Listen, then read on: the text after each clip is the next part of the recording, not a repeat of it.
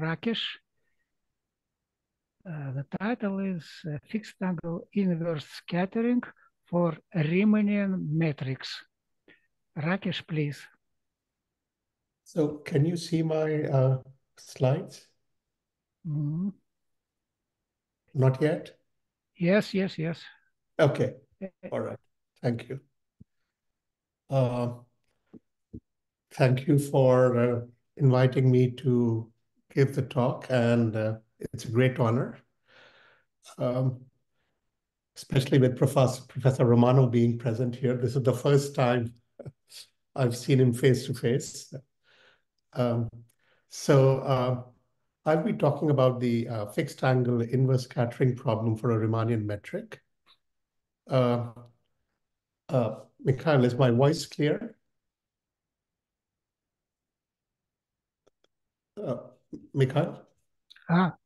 Is my voice clear to you? Yes, everything. Oh, good. Okay. Okay, just checking. Okay, so this is based on joint work with Lauri Oksanen from University of Helsinki and Mikko Salo from University of Jyväskylä. And some of my work was supported by the National Science Foundation. So before I go ahead and describe what the problem is for the Riemannian metric, I first wanted to talk about an older result, just to set the situation. And then what is the difference between what I did in the past and what our new results are. So we're going to consider an acoustic medium, meaning in which, we're going to something which is governed by the hyperbolic PDE. And Q of X is going to be some acoustic property of the medium. And Qx will be a smooth function which is supported in the unit ball. So the situation is more like this. We have an acoustic medium occupying all of Rn. Q of X is a smooth function whose support is inside this unit ball. And we send a plane wave traveling in the direction omega. It interacts with the medium, and the response sort of travels in all directions. And we make far field measurements. I will describe all of this carefully. And we do it for all frequencies. So if you're doing it in the frequency domain. So there is only a single incoming wave, but we measure the far field in all directions and for all frequencies. And our goal is to recover this Q of X. And I'll be more careful with the model in a second. So we actually work in the time domain. So knowing for all frequencies means knowing for all time. That's what, and so, you send in the plane wave, that is the initial data. So this is the plane wave coming in. And the medium property Q of X is in the zeroth order term. So outside the unit ball, it's just the standard wave equation. So delta t minus x dot omega is the solution of this equation outside the unit ball. So this is our initial value problem, forward problem. If you know the Q, this equation is well posed and it has a unique solution. And so we can define the forward map for a fixed direction omega, which maps Q to the value of the solution on the boundary of this unit ball for a certain time period.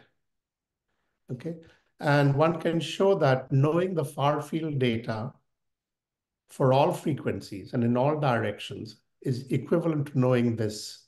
One can show that. So this is the forward map. It maps the coefficient Q to the value of the solution on the boundary of the unit ball for a certain time period. And the inverse problem is, so given this data, the measurement on the boundary of the ball, can we recover Q? So of course, question is F omega injective? And if it is injective, is the inverse Lipschitz continuous? So this problem actually is still open. It's a long-standing open problem. It's called the fixed angle scattering problem. It's a we are, we are all experts in not, so I won't emphasize this, but f omega is nonlinear. Important thing is it's a formally determined inverse problem. Q depends on n variables. And since omega is fixed, the data u omega depends on the variables on the boundary, which is n minus 1 and 1 time. That's n variables. So it's a formally determined inverse problem, and that's why it's difficult. And this problem is still open, actually. It's been open for a long time. So in 2020, we could not solve this problem, but we said instead of having one direction, if you give us data for two directions, and the directions have to be equal, exactly opposite to each other. So you send in a plane wave omega, measure all around for a certain time period on the boundary. Then you send it from minus omega. And you measure all around the boundary the solution for a certain time period. So if you give us both, then the map from the potential to this data is injective and the inverse is Lipschitz continuous. So we proved that in 2020. And it was an application of the Bohim-Klibanov method, but a variation of that. So this is what is known when the coefficient is in the 0th order term. So we wondered whether we could get a similar result when the coefficient is in the principal part. So here the velocity of the medium is constant. So we wanted to see if we could study a problem in which the velocity of the medium is not constant, because then the solution of the forward problem is much more complicated. So that was a goal. And here is the velocity problem. So we have a smooth function rho of x, which is like velocity. It's actually loosely speaking, the reciprocal of the velocity. So the velocity is one outside the ball. Okay, so here is the picture. So rho is like 1 over c square. So the velocity is one outside the ball, and inside the ball, it's some smooth function.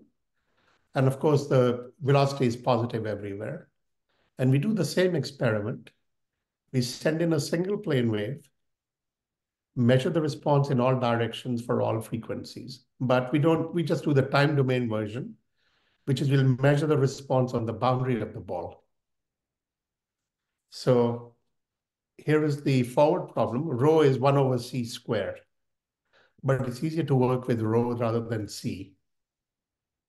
So it's the u omega is the solution of the wave equation with non-constant velocity.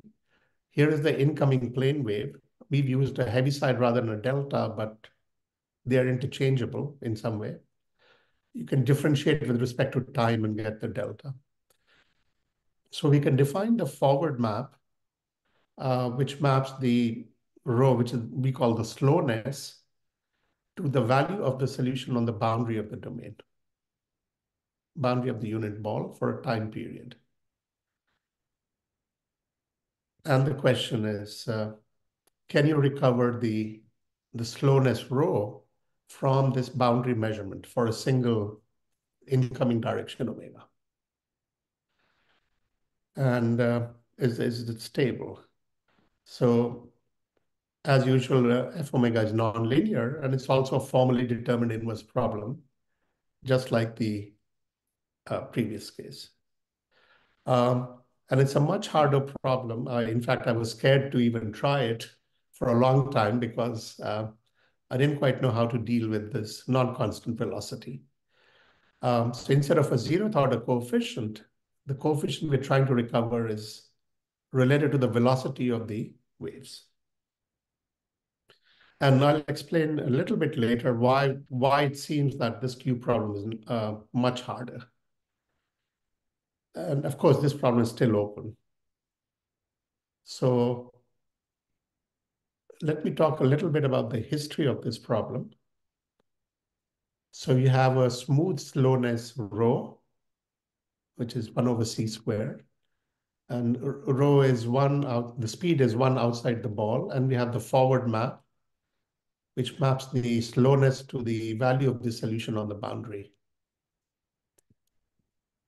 Okay, and the goal is to invert f omega. That means is f omega injective, for example.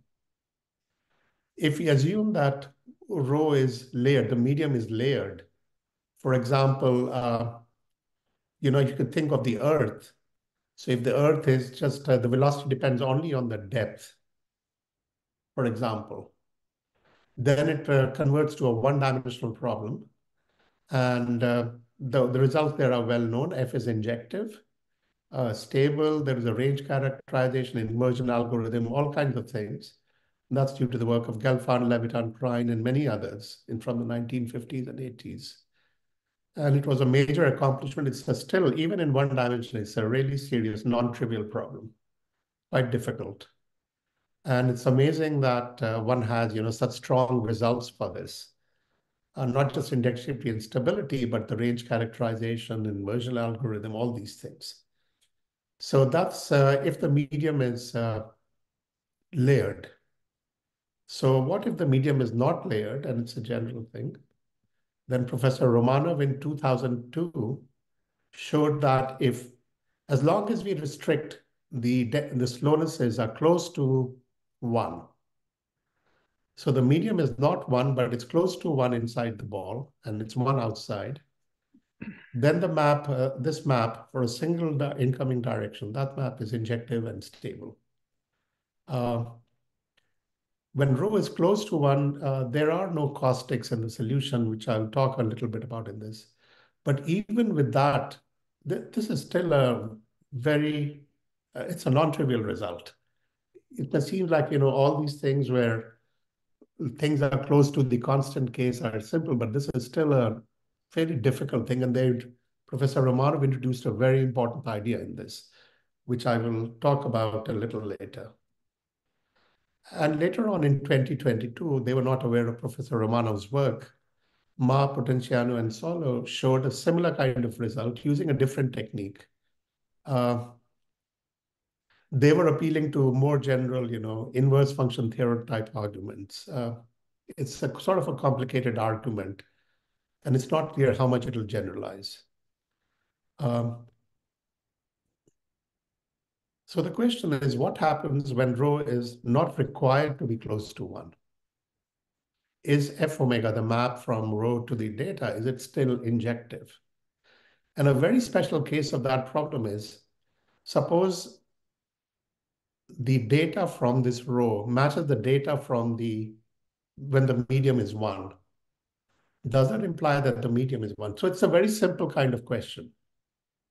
But the important thing is we do not assume that rho is close to 1. So it's sort of going a little beyond what Professor Romanov studied. So if the medium has the same data as if the speed was 1, does it imply rho equals 1? That's a very special case. And more generally, of course, is f omega injective? Okay, and we want to study this when rho is not close to 1. So these two questions. So the question we answered was actually this question here, that if the medium response is the same as the response when the velocity is 1, then we show that rho equals 1.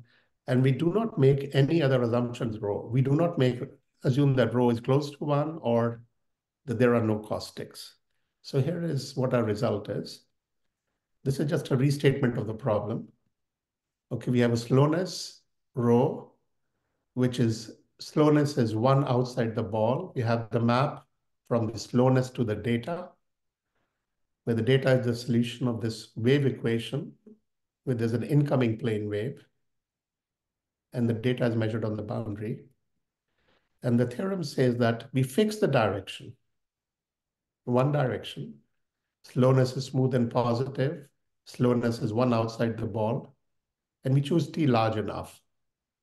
Its dependence on the upper bound and the size of rho. Then if the data for 1 and data for rho match, then rho will be 1. We make no other assumptions on rho. We don't say anything about caustics or whether it's close to 1 or anything like that. But Rakesh, f omega of 1 means that you have no response, right? It is, yes, essentially, it's got just a plane wave response. It's ht minus x dot omega. But if you remove that, yes, there is no response. So if you take if the reflection data is 0, yes, does that imply the medium is constant? Right? So it's a very simple, but the important thing is that we do not assume anything special about the rho. That is the main point here. We do not assume that the solution u omega does not have caustics or any such assumption. The main issue really is that the solution u omega gets very complicated for arbitrary rho. But Rakesh, rho is smooth. Correct. Only in a ball, in No, the no, ball, or everywhere? It's smooth everywhere. Yeah, and it's one outside the wall. So the major improvement here is that the solution u omega can be quite complicated. It doesn't have to be, like there is a surface and it's supported on one side of the surface or something like that. So, when you're trying to write on the solution u omega may involve caustics and things like that. So that is the improvement. So how do we handle those things?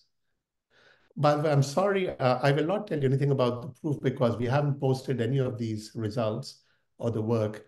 We're trying to write 2 papers and we want to, publish them together. So we haven't posted anything like this. So I will not tell you anything about the methods. I'm sorry. But we hope to tell you the methods in about a month or so. I'll post everything. So that's the result that, if the data matches the data for the constant medium, then it's, but the general question is, what if f rho omega rho 1 equals f? Does it imply rho 1 equals to rho 2? Right? That's the more general question, and that's still open. But the thing is that we could not solve this problem even for the Q problem. That is unsolved even for when you replace rho by the Q. That problem is unsolved even for the potential. So if you couldn't do the potential, we're not going to do it for the velocity, this general problem.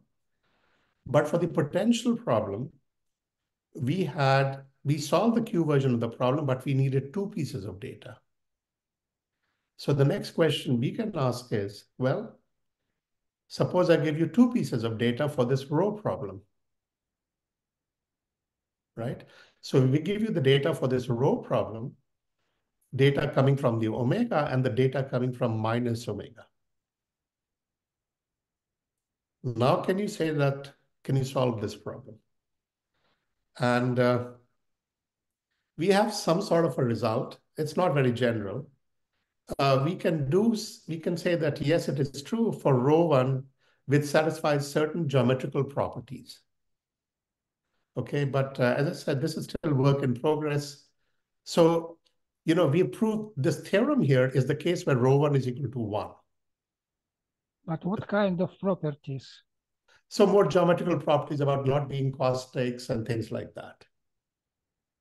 So it's not a very general result yet. So the theorem is when the rho 1 is equal to 1. That's what the theorem is about. And we wanted to see, can we enlarge the class of rho 1s? That's what we are trying to do. And we can do it for a certain other class, and this rho 1 need not be close to 1. So we're trying to enlarge the class, instead of 1 here, we can want to put some other rho 1 here, more general than 1. And we have some work in progress. We have some results, but not the general case, far from the general case.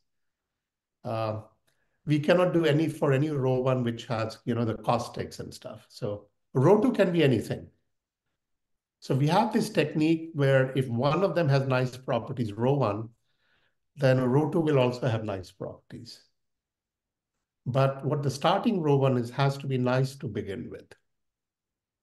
So, but that's a more general, it's only some families of rho 1 we can do this, but it's more than just 1 or close to 1.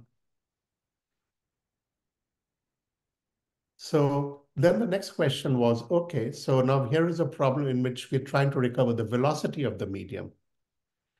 What if there are, a matrix, like an isotropic medium? Can we recover the velocity in that case, which means suppose the medium is governed by a Riemannian metric. So the acoustic property of the medium now is governed by a Riemannian metric Gij, and the metric is one outside the unit ball. And G is smooth and everything. And we ask the same question. So you fix an incoming direction omega, and you map the metric to the value of the solution on the boundary of the unit ball, where u omega is a solution now of this wave equation. Now here the metric shows up in the Laplacian. So again, this is a medium with non-constant velocity, but it's anisotropic. So same problem, but instead of single velocity, now we have this system. It's a matrix, symmetric and bi and positive definite matrix. And the question is f omega injective? Is it stable? And how to invert f omega? Same questions. And the only difference is that now we are trying to recover a matrix. So a single measurement will not do. We're trying to recover, n plus 1 over 2 different coefficients. So we will need at least that many different directions in principle. Data from that many different directions. So let omega be the set of unit vectors in so many different unit vectors.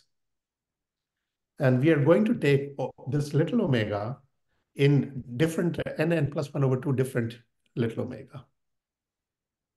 So we map this matrix into the boundary values of the solutions for n plus 1 over 2 different directions. And the question is f omega injective? Okay, and of course, it's a formally determined problem, and it's harder than the row problem. Well, because, we are not trying to combine information from many different solutions, n plus 1 over 2 different solutions. Rakesh, So how are you going to combine information from those things? What is the reason to introduce this this value n plus 1 by 2?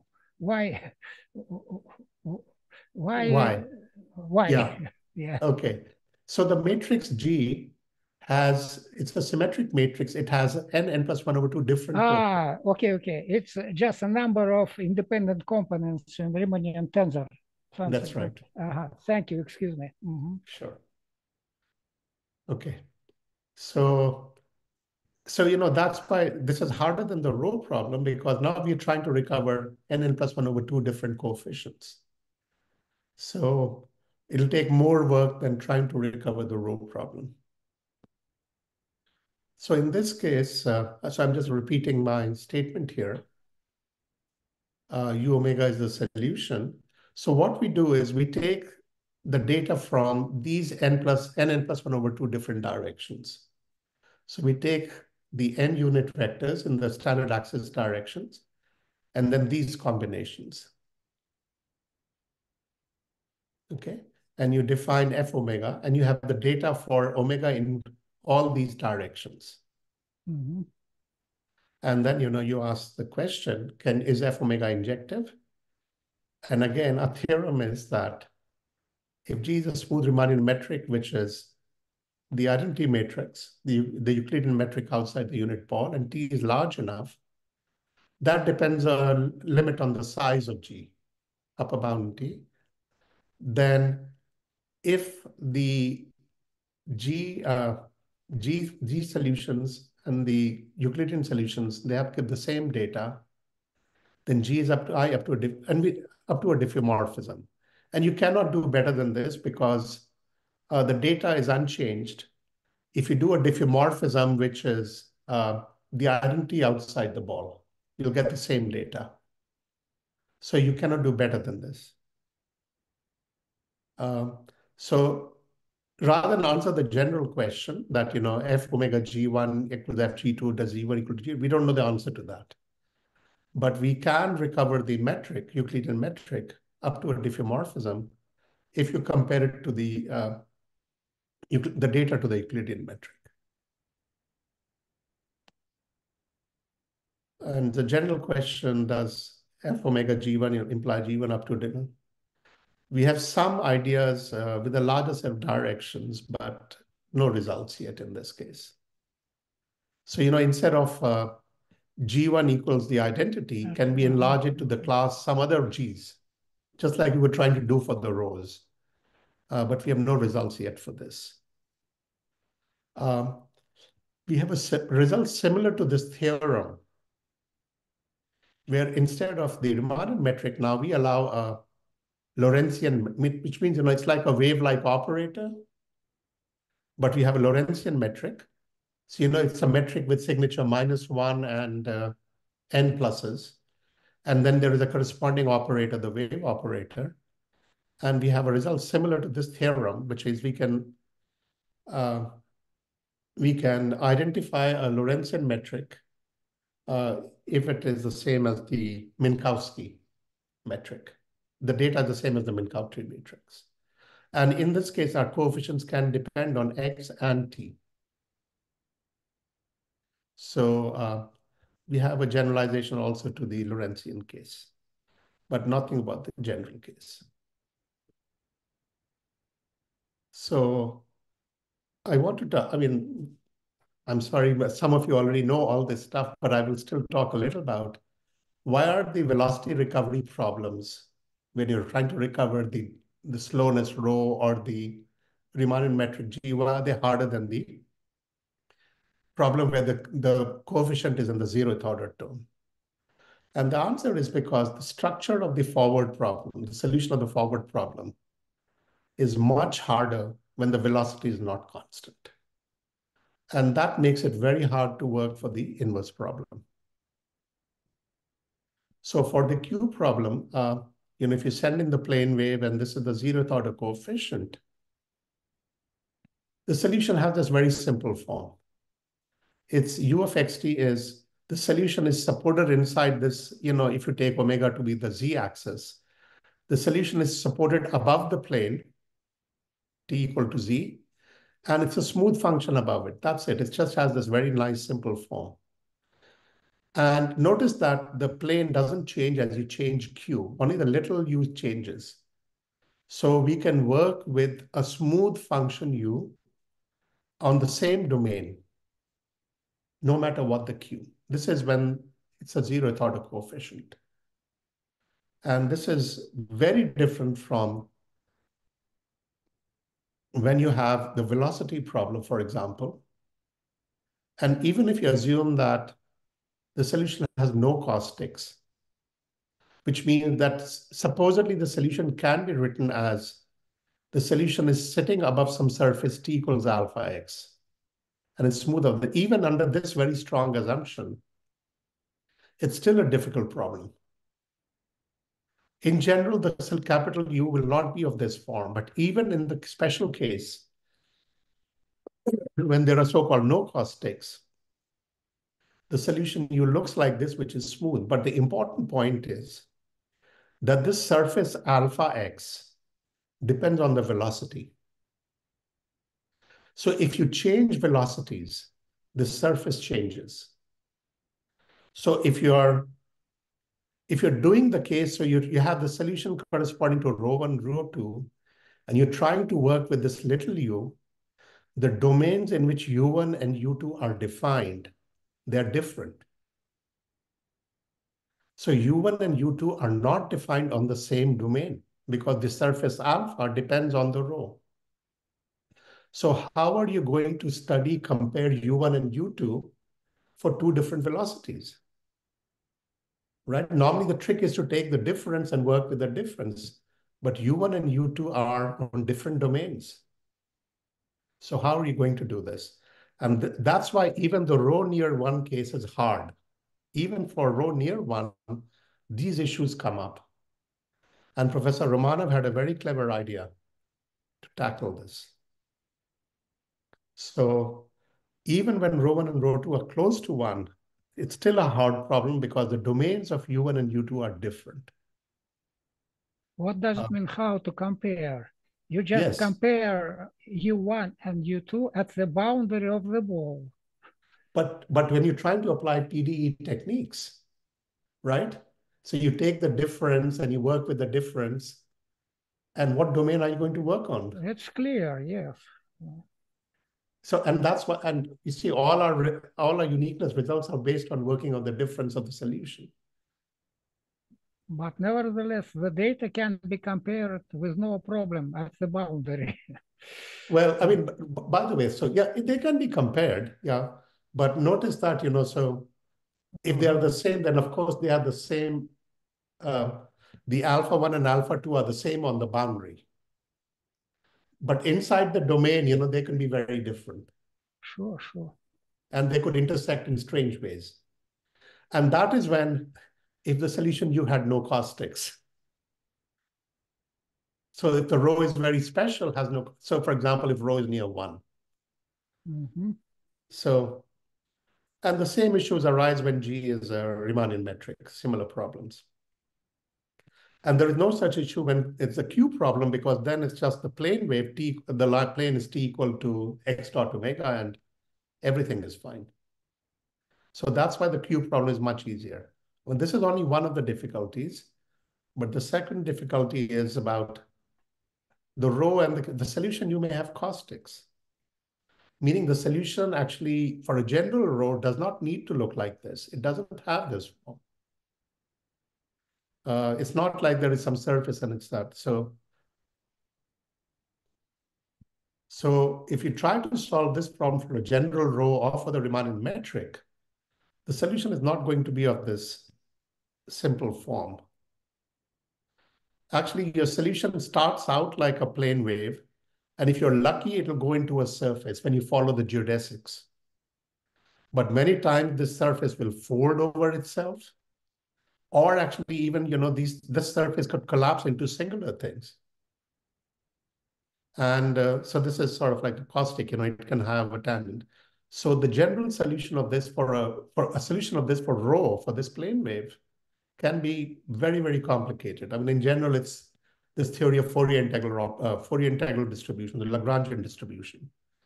So the singular structure of this is given by a Lagrangian manifold, whose projection, these are which is in cotangent bundle, and these are its projections onto the XT space, and they can be very complicated. So that is why when our result, we do not assume that when we are comparing the rho to the 1 or the G to the I, we are not assuming that the solution has no caustics. We are assuming it's a general solution. It could have all this structure. And that is where I think, that is what is different about the work. That we sort of say that, okay, your general rho, your solution is like this, but when the data matches the Euclidean case, then actually it imposes a structure on this. That is one of the steps in our work, that it imposes a structure on the singularities of U. So here is a summary of I'm sorry, again, as I said, I haven't told you anything at all about our methods. So here is a summary of our results. So for the rho case, we look at the map from rho to u omega, where u omega is a solution of this wave equation with the non-constant velocity for a plane wave. And Professor Romanov showed that if f omega rho 1, if the data agrees for rho 1 and rho 2 on the boundary, then rho 1 is equal to rho 2, provide rho 1 and rho 2 are close to 1, in which case there are no caustics. As I said, he introduced a very important idea, that how to handle the case when the data are on two different domains. Then our result is slightly different direction, that if the data matches the one where the medium has constant velocity throughout, then rho equals 1. The rho solution may have caustics. We do not make any assumptions about that. And we have a similar result where we can replace this operator by the operators who sit with the Riemannian metric or with the Lorentzian metric. For the Lorentzian metric, the coefficients depend on space and time. So there's more data needed. Otherwise, it would not be it'll be an underdetermined problem. And we also have some partial results in this case. So we have data from two directions, plus and minus omega. And we have ρ1 and ρ2. Then ρ1 is equal to ρ2, provided ρ1 satisfies some geometrical conditions. One of them is that there are no caustics, but there are some other conditions. What we are trying to do is we're trying to generalize this result. That if it is, so I want to make ρ1 to be different from 1 and still obtain some result like this. So we have some progress, but not a more very general situation. So that's all I have. Thank you. Thank you very much. Yes. Please, questions, comments, remarks?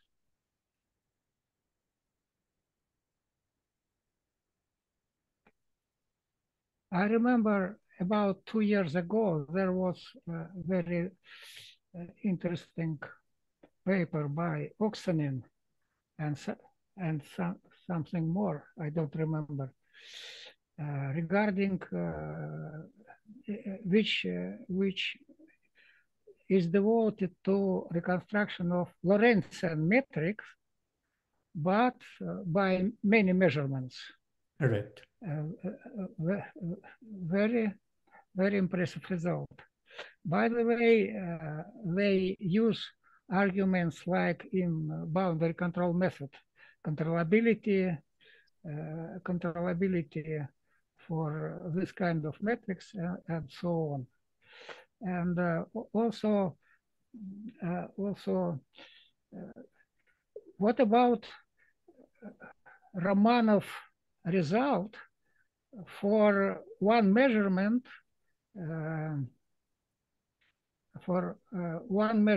data, very old result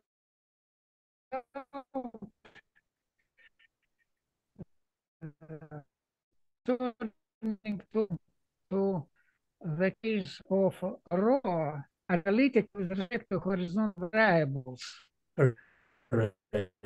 Yes. Yeah. I don't remember acoustics play any role in this result. I don't remember. Well, Professor Romanov is here, so he can tell us about it. Yes. And but I know it. I saw the results in the book, and I've read it at times. You have the family of solutions with analytic. It's very, very interesting. I've read those things actually. Yes, I should have mentioned that. Yes, I'm sorry. No, it is not a drawback, but just to compare the results. I will not say let Professor Romanov say what he did. I mean, I have my interpretation of what I think he did, but I would like to hear what Professor Romanov says. But the last result which you mentioned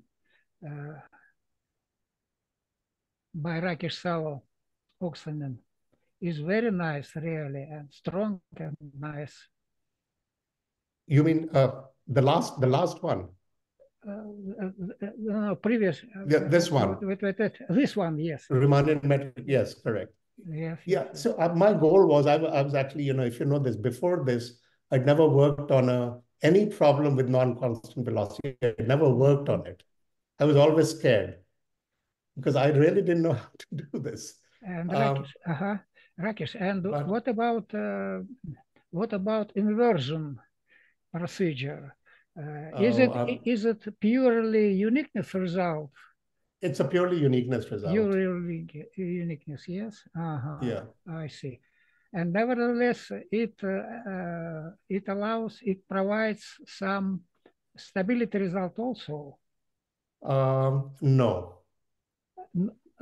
Not in this case. Yeah, the last result that on this page. I mean Oksanen, Rakesh, Salo, previous result. Yeah, no, it's not a stability. It's the fact that the data is the same, that plays a very important role. The important point is that, remember that we are starting out with rho in which the solution may have caustics. It's very hard to work with solutions which have caustics. So the first step, sure. It's the first step is to show that rho cannot have caustics. Yes, the problem is really very hard. Yeah. Really. So that is the change. That is the big change it is. So in some sense, we still haven't faced the fact that what do you do if the solutions have caustics? No one knows the answer to that question. Yes. Okay, more questions? No, but I would like to express my thanks to Professor Rakesh. It's very interesting talk for me. And I read your papers with Salo and Oksanen, sorry. It's also very interesting for fixed angle and to opposite direction. Quite interesting, and with point so very interesting problem. You have solved it for first time. So yes, thank you. Thanks. As I said, I've read many of your books very carefully. And a lot of my techniques are from you. Thank you. Rakesh, thanks again, yes, for the good talk. And now we have coffee break for 10 minutes.